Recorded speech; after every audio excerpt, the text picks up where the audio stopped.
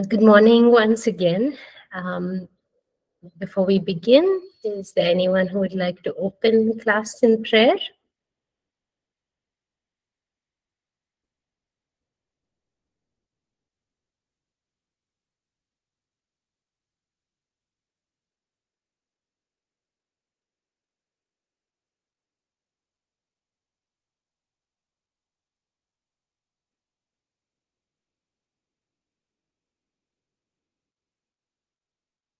Okay, I can pray and open the class. Father, we just thank you, Lord, for this time. We thank you for bringing us all together here. Thank you, Lord, that you are the one who has given us your word, and you have given us your Holy Spirit to open our eyes, to enable us to understand what you want to communicate, Lord, through your word. Father, we pray that as we begin this class and as we finish the last hour of class for today, Lord, that you would give us the energy, the strength, the inspiration to stay focused, to hear from you, Lord.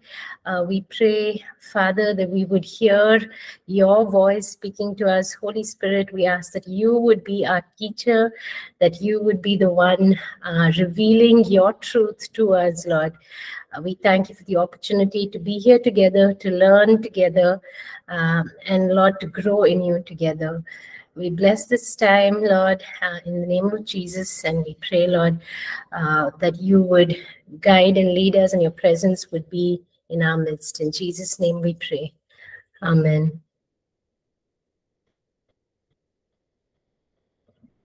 So on Monday, we finished a little bit of a discussion on the book of Matthew. I won't go back into that, but we did start with the book of Mark. So I'll just do a recap of what we did from Mark, and then we'll continue into the Gospel of Mark. So we looked at the fact that the Gospel of Mark was initially a gospel that was not given a lot of importance because it was so much shorter than the book of Matthew and Luke, and Matthew was the popular gospel in the early church. But in present-day scholarship, Mark has increased in importance because of this recognition that Mark was used as a base or a source for the writing of the other synoptic gospels, which is Matthew and Luke. So this is why Mark has now gained importance generally among Christian circles. So Mark presents Jesus mostly from the perspective of the things he did. So we see a lot of action, a lot of activity, a lot of ministry happening in the book of Mark. We see words like straight away, immediately, just that sense of Jesus moving from one thing to another, responding to needs around him. If you read the book of Mark, you will see that there's just constantly one miracle after the next recorded. So there's not a lot of narrative or not a lot of teaching, not a lot of, not as many parables as the book of Matthew.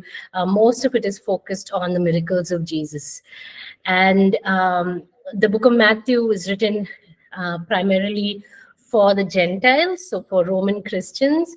And we looked at one example between the book of Matthew and the book of Mark and how they recorded differently based on the audience that they were writing to. We also discussed how Mark is pretty honest in his record of the life and ministry of Jesus. So he doesn't try to paint the disciples as perfect or superhuman. Neither does he do that with Jesus nor with the disciples.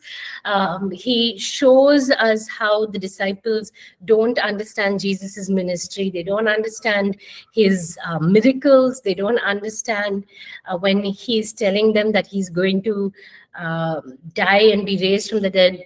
All of that, even though they're with him, they're walking with him, they're seeing his ministry, they're seeing his power, it just doesn't fully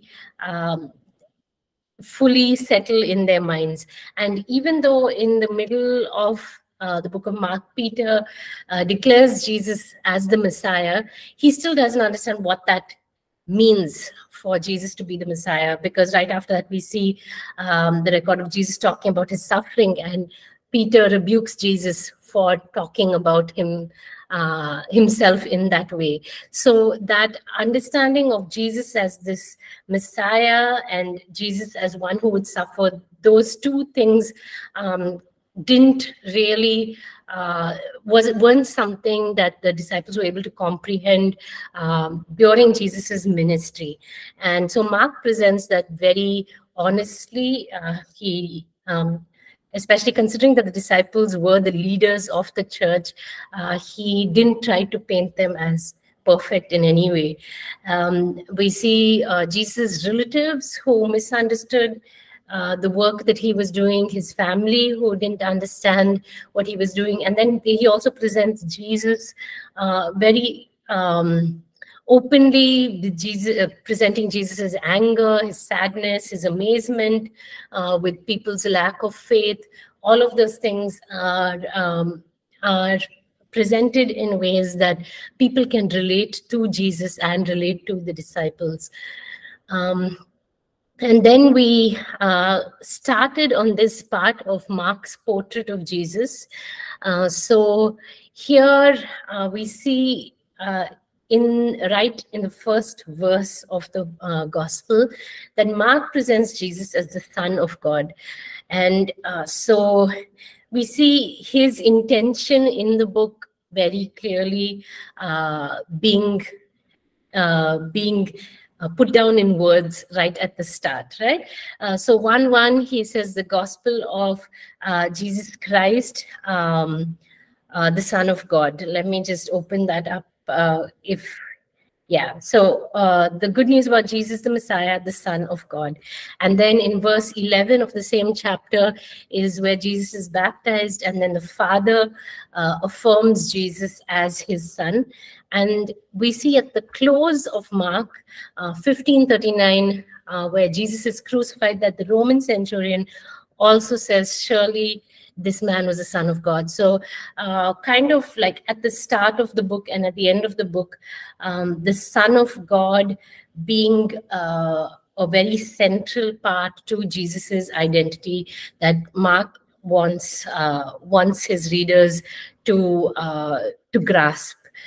The second part of Jesus's identity that he is talking about is that Jesus is the Son of Man.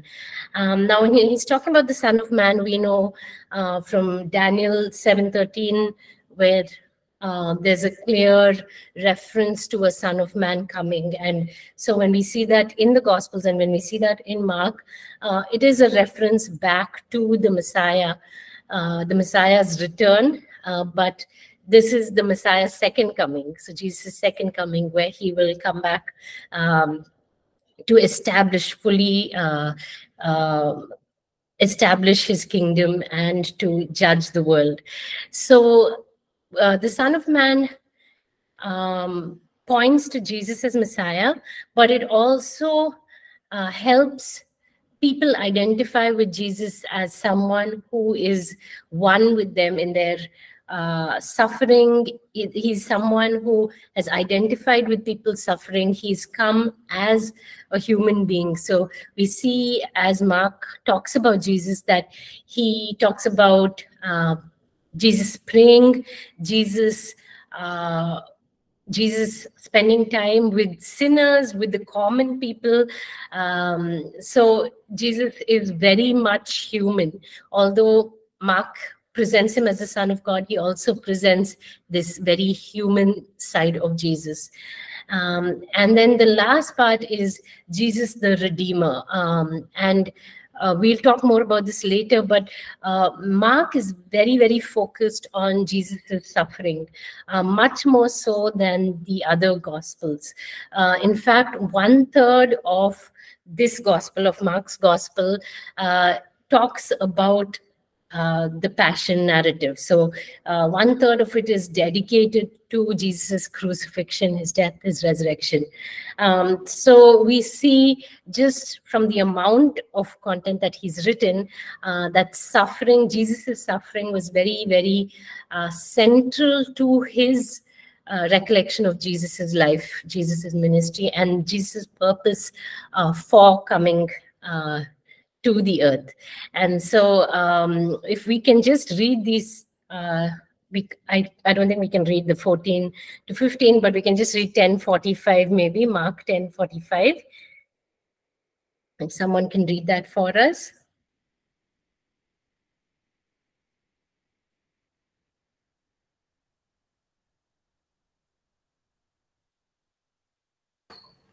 Mark 10:45. For even the Son of Man did not come to be served, but to serve, and to give his life a ransom for many.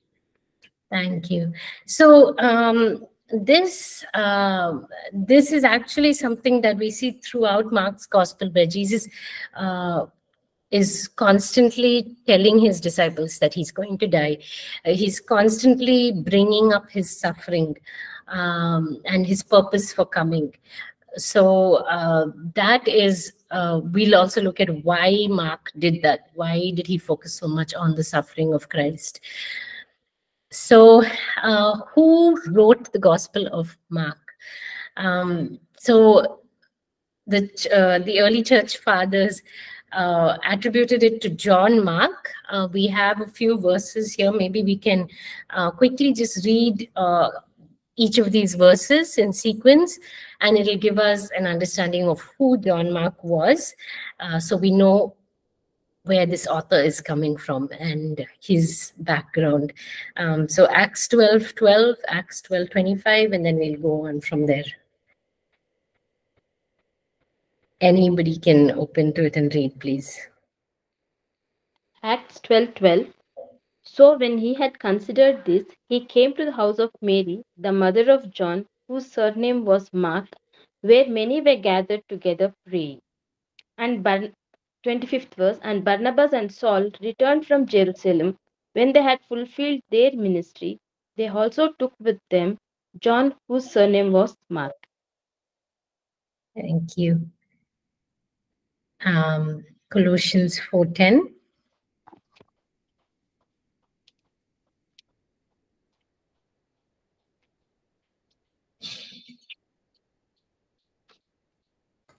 Colossians 4:10.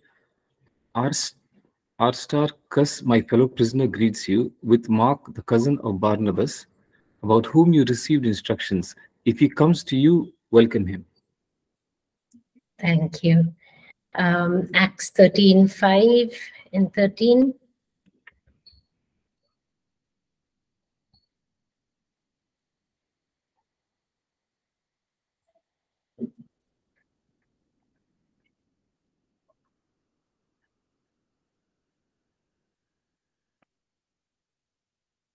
Acts 13:5. And when they arrived in Salamis, they preached the word of God in the synagogues of the Jews. They also had John as their assistant. And verse 13 of the same chapter. Yeah. Now when Paul and his party set sail from Paphos, they came to Perga in Pamphylia, and John, departing from them, returned to Jerusalem. Thank you. And then Acts 15:37 to 39, sorry. Acts 15. 37 to 39. Now Barnabas was determined to take with them John called Mark, but Paul insisted that they should not take with them the one who had departed from them in Pamphylia, and had not gone with them to the work. Then the contention became so sharp that they parted from one another, and so Barnabas took Mark and sailed to Cyprus. Thank you. But Paul, okay. Yeah. And then 2 Timothy 4:11 and 1 Peter 5:13. 2 Timothy 4:11. Only Luke is with me. Get Mark and bring him with you, for he is useful to me for ministry. Thank you. And 1 Peter 5:13.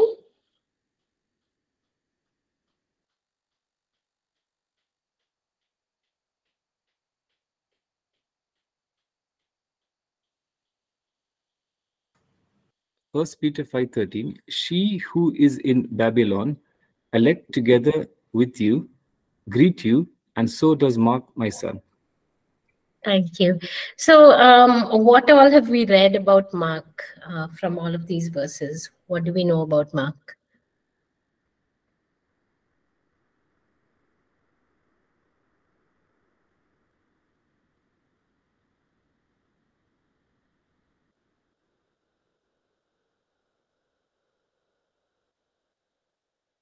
So we know He is about the apostle with Paul.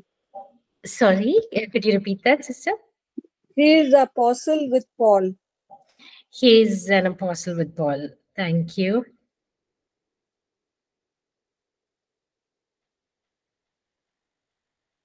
So he served alongside Paul. So these first three points that we have here on the PowerPoint is about his family, right? He's the son of Mary. He's called John or Mark, and he's a cousin or relative of Barnabas. So those are the three things regarding his family. Then we know about his ministry, that he went with Paul and Barnabas on the first missionary journey. So he accompanied them as they were going to minister, but in the middle of their journey, he returned to Jerusalem, and Paul was very upset about this. And so on the second missionary journey, Paul and Barnabas have a dispute about whether they should take him along with them on the second missionary journey.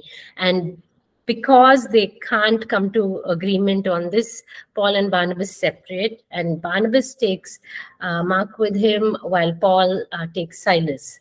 So we see here, for some reason, we don't know very clearly why John Mark had left Paul and Barnabas in that first missionary journey, but Paul saw it as him abandoning them in the middle of their mission. But we still see that he is restored to Paul in 2 Timothy 4:11. We see Paul talking about Mark as someone who is useful to him. And we see in I don't have the reference here, but there are other references where Paul talks about Mark at a later stage. And then First Peter 5:13 is where we see that John Mark was with Peter, serving with Peter. And so most of this Gospel of Mark is attributed to Peter's recollection of Jesus's ministry. Because John Mark was serving with Peter, he was able to record Peter's account of Jesus and put that down in this gospel. And so he was able to get an eyewitness account from Peter himself, who was one of the closest disciples. So we see in Mark a few instances where Mark talks about where Jesus took Peter, James, and John. So he gets that inside look at Jesus's ministry, even into those parts where only the three of them were with Jesus, and the rest of the disciples were not around. And what is amazing about this is that he records Peter's denial of Jesus as well. So it's a very, like we talked about, a very honest account of Jesus's ministry and the disciples' experience of Jesus's ministry. Doesn't try to present Peter as perfect, even though it's Peter's own account being recorded here.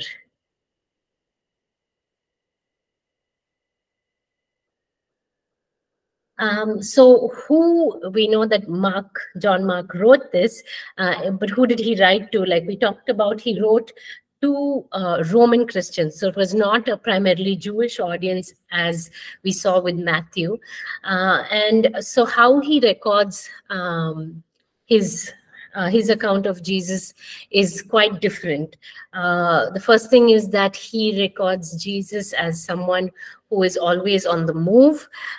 So something that would fit the Roman mindset. He uses transliteration. So Latin was used among the Romans.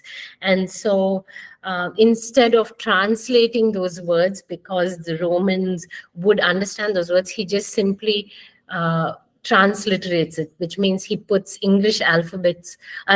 He wouldn't put English alphabets, he would put Greek alphabets to the Latin word when he was using it. So the examples are denarius and praetorium, where he doesn't try to explain what those words mean or to translate those words for his audience.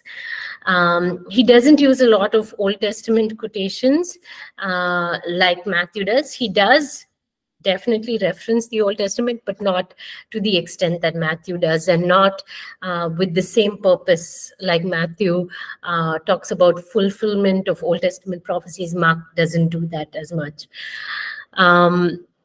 Mark also explains a lot of Jewish words and customs in his books, in his book. So he explains the day of preparation, when the day of preparation occurs. He explains what happens at the time of Passover. So things like that, that will help his audience understand what he was talking about when he mentions the Passover, when he mentions the Sabbath, when he mentions the day of preparation. He also talks about the Jewish practice of washing their hands before they eat. So things like that, where he's giving an additional explanation to help his audience understand why certain things were being done and what was the background, the cultural background behind it. He also doesn't include, he has very limited parables compared to Matthew, but in his parables, he doesn't include parables like the Good Samaritan or the parable of the Pharisee, the tax collector, things that would be very, very relevant to Jews, but wouldn't make as much of an impact on a Roman audience. So he doesn't include those kinds of parables in his account. So he wrote to this Roman church or the Roman Christians. It is thought that he wrote because of the persecution that the church was facing. Now, there's a lot of uncertainty about the date of writing of Mark, as is true of most of the books in our New Testament, because all we can do is estimate a date. From early AD 60 to late AD 60, there's a slight difference in views on when it was written. But one purpose for writing the book that most people kind of agree on is that it is written to the persecuted church, the persecuted Roman church, specifically relating to Nero's persecution.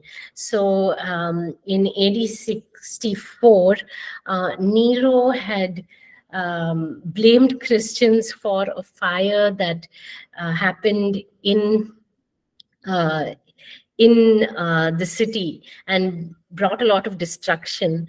But what was quite suspicious was that Nero was completely safe during this fire. So it was thought that it was something that he himself had done, but then he blamed Christians for the fire, and he used that as an excuse to start persecuting Christians. He burned Christians alive. He used them as torches to light up his gardens during the night. He killed other Christians in very severe ways. He fed them to wild animals, so using that as entertainment for the public. He murdered thousands of Roman Christians, but still there were many Christians who were able to escape his grasp. So even though there was so much killing of Christians, there were other Christians who were able to escape, but were still facing persecution because of that. So Christians saw Nero as a prototype of the Antichrist. They saw him as someone who was kind of a picture of what the Antichrist would be. And this letter is written to encourage that persecuted church, that church who is seeing so much death, so much danger, so much violence being committed against them. So we understand why Mark then focuses so much on the suffering of Christ. Right? And he not only focuses on the suffering of Christ, he focuses on discipleship and disciples being called to suffer, to follow Christ in his suffering. So let's just look at these verses listed here, starting with Mark 1:12-13.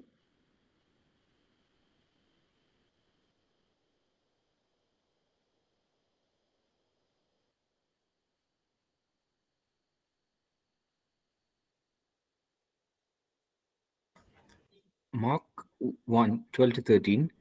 Immediately the Spirit drove him into the wilderness, and he was there in the wilderness 40 days, tempted by Satan, and was with the wild beasts, and the angels ministered to him. Thank you. So here we see the Holy Spirit baptizing, Jesus being baptized, being filled with the Holy Spirit, and then being led into the wilderness to face a time of temptation, a time of testing. So to say that the Holy Spirit empowers you, but the Holy Spirit will also allow you to face temptation, but will also strengthen you in that temptation. So that is one, starting right from the first chapter, Mark is talking about testing and temptation. Let's look at Mark 3:22 and 30.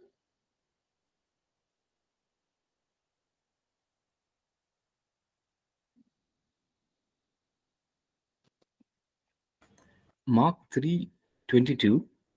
And the scribes who came down from Jerusalem said, "He has Beelzebub, and by the ruler of the demons he casts out demons." Mark 30. Because they said, "He has an unclean spirit." So here where the people saw Jesus's ministry, saw that he was doing good work, but still found ways to challenge his work, to challenge his ministry.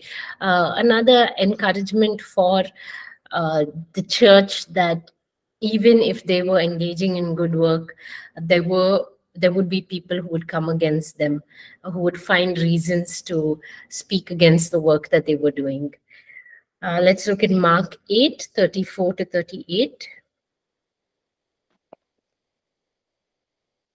Mark chapter 8, 34-38. When he had called the people to himself with his disciples also, he said to them, "Whoever desires to come after me, let him deny himself and take up his cross and follow me. For whoever desires to save his life will lose it. But whoever loses his life for my sake and the gospel's will save it. For what will it profit a man if he gains the whole world and loses his own soul? Or what will a man give in exchange for his soul? For whoever is ashamed of me and my words in this adulterous and sinful generation, of him the Son of Man also will be ashamed when he comes in the glory of his Father with the holy angels." Thank you. So I would say this these few verses from Mark 8 kind of give us a summary of the whole book, that call through the disciples to follow Jesus in the way that Jesus suffered, in the way that Jesus' life was directed to the cross, right? His identity as Messiah was closely connected to his suffering. That's what Mark is presenting to us. And so when Jesus is calling his disciples, he's saying, if you are to follow me, then you have to follow me in this suffering. And this kind of summarizes what Mark is talking about throughout this book, to tell the church that we are called to suffer as Jesus' disciples, as Jesus suffered, to also follow him in his suffering. Can we read the last one, Mark 10, the 3 verses mentioned there?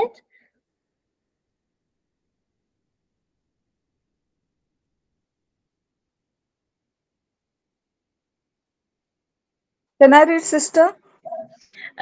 Yes, please. You can start with verse 29, I think, and go right up to verse 34. Okay. Verse 29. So Jesus answered and said, Assuredly I say to you, there is no one who has left house or brothers or sisters or father or mother or wife or children or lands for my sake and the gospel's, who shall not receive 100-fold now at this time houses and brothers and sisters and mothers and children and lands with persecutions, and in the age to come eternal life. But many who are first will be last, and the last first. 32 also, sister? Yes, right to No. 34. Okay. Now they were on the road going up to Jerusalem, and Jesus was going before them. And they were amazed, and as they followed, they were afraid. Then he took the 12 aside again and began to tell them the things that would happen to him. Behold, we are going up to Jerusalem, and the Son of Man will be betrayed to the chief priests and to the scribes, and they will condemn him to death and deliver him to the Gentiles. And they will mock him and scourge him and spit on him and kill him. And the third day he will rise again. Thank you. So here as well, we see Jesus' promise, the sacrifices you've made in this life, you will receive 100-fold in this present age, right? In this present life, you will receive 100-fold along with persecution. So even though there is the promise of restoration of things that are being sacrificed, there's also the promise of persecution that they are going to face. And then again, Jesus talking about his suffering and preparing them for what is to come.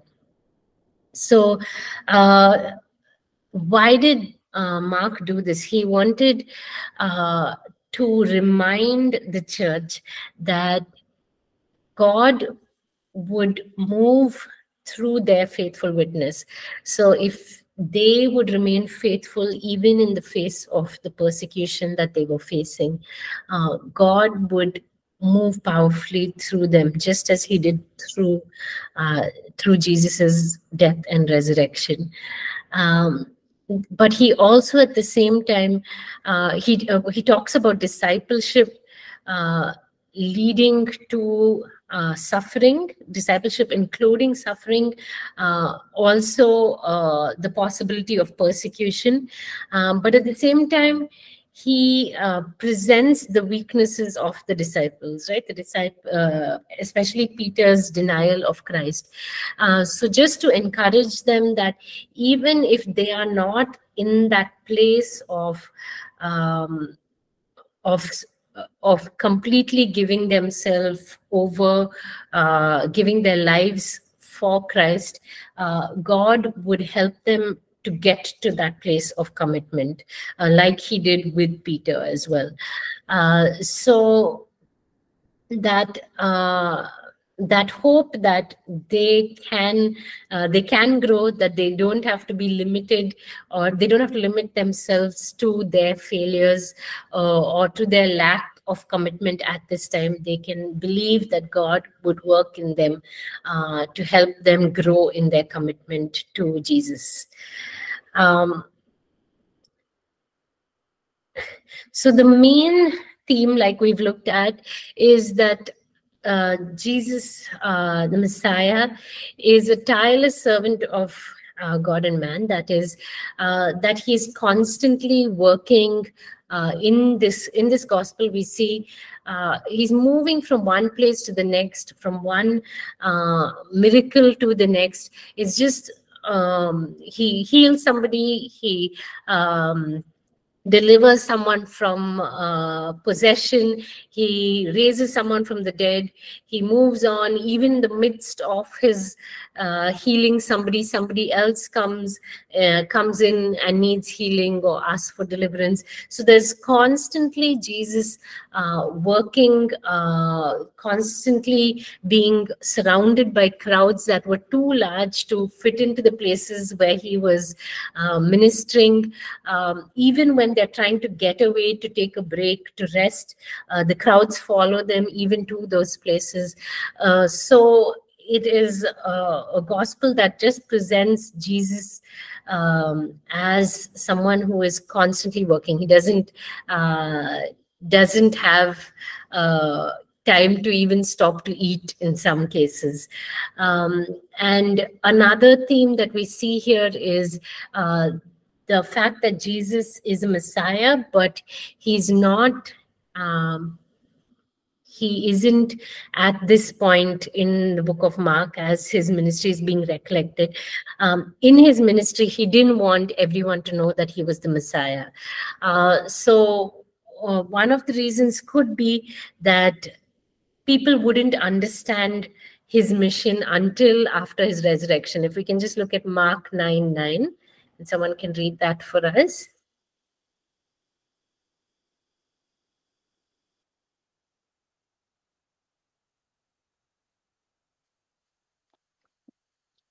Mark 9:9.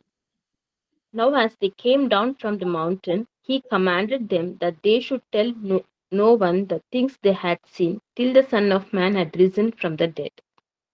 Thank you. So here we see that Jesus was okay for them to talk about this, is specifically with the transfiguration post his resurrection, because until his resurrection, people were not going to understand his ministry fully. And so he didn't want to reveal himself as a Messiah before that time could come. He wanted to fulfill his mission and then declare himself, or have his disciples go out and declare who he was and what God had done through his ministry. Another reason that we see in the gospel itself is that Jesus didn't want the large crowds to be following him, because as the crowds grew, it kind of constrained his own mission. He had to continue to move on to other places. But there would be large crowds who would gather, or who would be waiting for him, who would be searching for him. So it restricted sometimes his ability to keep moving on. At other times, it made it difficult for him and the disciples to get rest. And especially one of the challenges was that the more attention he got, the more the leaders of the Jews became hostile towards him. And so he didn't want that attention and popularity to grow too quickly before it was time for him to go to the cross. So we look at just a few accounts that are given. Mark 1:45, you can look at that.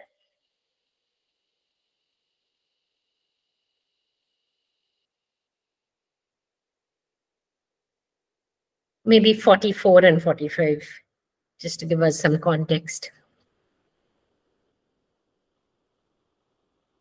Mark 1:44 and 45. Mark 1, 44 to 45, and said to him, "See that you say nothing to anyone, but go your way, show yourself to the priest, and offer for your cleansing those things which Moses commanded as a testimony to them." However, he went out and began to proclaim it freely and to spread the matter, so that Jesus could no longer openly enter the city, but was outside in deserted places, and they came to him from every direction. Thank you. So we see that right in the beginning. Let's see if we can read one more example. Let's read Mark 3:9 to 10.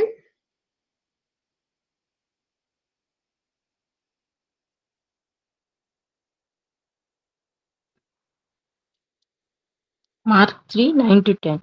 So he told his disciples that a small boat should be kept ready for him because of the multitude, lest they should crush him, for he healed many, so that as many has had afflictions pressed about him to touch him.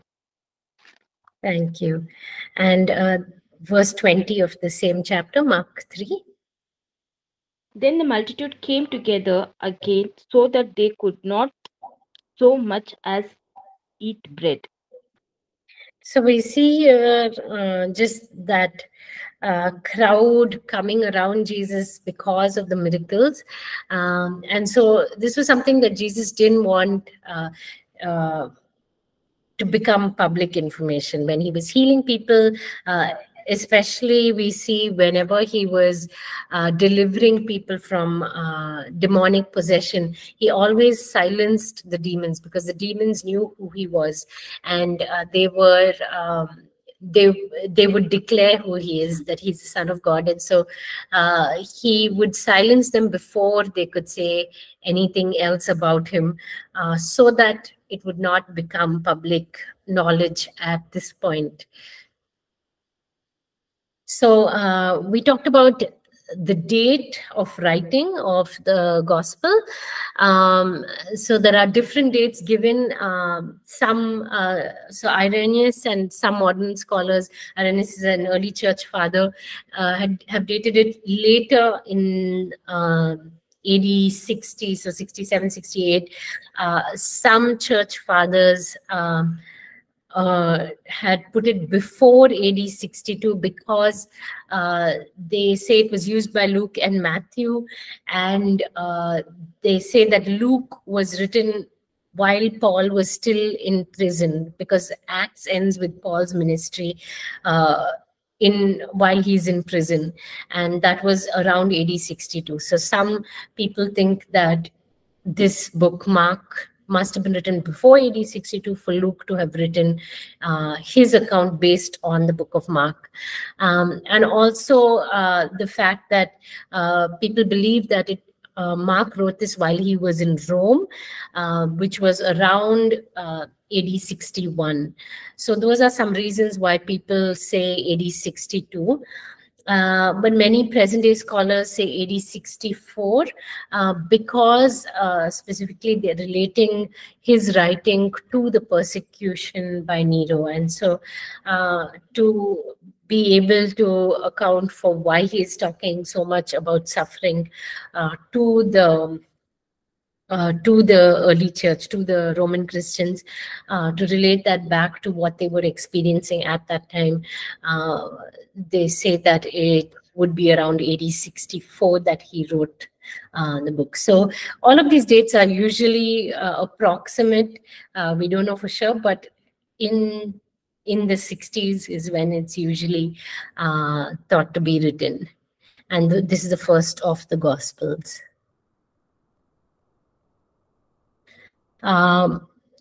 So some of the distinctive features about the book of Mark is that it's the shortest gospel. It opens with the divinity of Christ. So like the book of John talks about Christ, about Jesus being divine, Jesus being present from the beginning with the Father. Mark also presents Jesus as the Son of God right from the start. But instead of presenting him in the way that John does. John does it a lot through his explanation of that word logos. Mark does it through recounting Jesus's miracles, so proving Jesus's divinity through the work that he did, through his power, through his authority over all kinds of sickness and disease and demons and nature, all of those things, proving Jesus, that Jesus is divine. Again, we see Mark presenting both the divinity and humanity of Jesus, talking about Jesus's emotions, especially as he's going to the cross, where he's praying and asking the Father to take away the cup if it be his will. So presenting that human side of Jesus as well. And then, like we said, Mark presents more of the miracles, the work that Jesus did, rather than the teaching or the prophecy fulfillment or prophecies that Jesus made about the end times. He doesn't focus so much on those things. So Mark records 19 miracles that Jesus did during his ministry. We have a list of all the miracles. So miracles where he was healing disease, that's with Peter's mother-in-law, the healing of the leper, the paralyzed man who was healed. This is the paralyzed man who was lowered in front of him while he's inside the house preaching to a large crowd. Then the man with the withered hand, the deaf and dumb man who's healed, the blind man of Bethsaida, a woman with the blood issue, that's a woman who's suffering for 12 years, and then Bartimaeus, who's also a blind man who's healed. So 8 miracles of healing from sickness. And then there are 5 miracles that prove his power over nature. So where he stills the storm, he feeds the 5,000, he walks on the water, he feeds 4,000, and then he curses the fig tree because it doesn't have any fruit. So those are miracles over nature. And then we have 4 miracles over demonic forces in Jerusalem, in Gadarenes, the Syrophoenician, and the demoniac son. Let me just open the Mark 1:25 really quickly. So this is the first, Mark 1:25 is the first demon-possessed man that is accounted in the book of Mark. And here is where he silences the demon, and we also see that in other accounts as well. But here Jesus goes into a synagogue, and there's someone who's possessed, and that person says, "I know who you are, the Holy One of God." So that's the first account of Jesus freeing someone who had been possessed by demons. In Gadarenes, we know it's the man who is possessed by the legion of demons. The Syrophoenician woman is where her daughter has been possessed, and she asks Jesus for a miracle. Jesus says, "I've been sent only for the people of Israel." And then she says, "Even dogs eat the crumbs that fall from the children's table." And so Jesus heals her daughter.